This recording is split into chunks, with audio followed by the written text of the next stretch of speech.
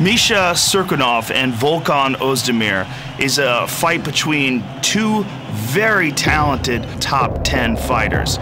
When Volkan Oezdemir stepped into the octagon to take on Ovince St. Preux in his octagon debut, it was a last-minute fight, and he put on a show. Oezdemir with the forward pressure, looks to partially land that right hand. Boy, lands a few in that exchange. The work is downstairs to the body. Oezdemir. He managed to keep the fight on his feet. He showed outstanding kicking and punching, and he has some massive potential. But Volkan has a different fighter in front of him in Misha Cirkunov.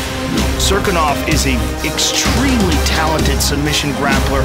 He's very well-rounded, and he is perhaps one of the most underrated fighters in the UFC's talent-rich light heavyweight division. He might be the best submission artist at 205 currently. Oh, big left hand by Misha. Misha's got the neck here. He's dropping down for the guillotine. And it's all over!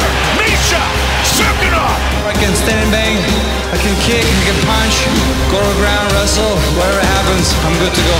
It's a very interesting fight between two extremely talented fighters, and I believe that the winner of this fight will emerge as one of the more recognizable up-and-coming contenders.